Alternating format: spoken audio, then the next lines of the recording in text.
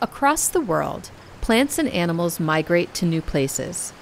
When these newcomers start taking over the neighborhood, we call them invasives.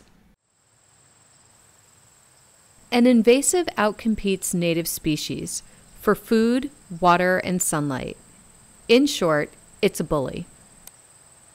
One plant, Japanese knotweed, is listed as one of the world's worst invasive species. Unlike native plants that have important roles in the local ecosystem, an invasive just takes up space without the same benefits in return, such as controlling erosion. A riverbank covered in Japanese knotweed can't withstand floods or high water the way native plants do. Why should we care?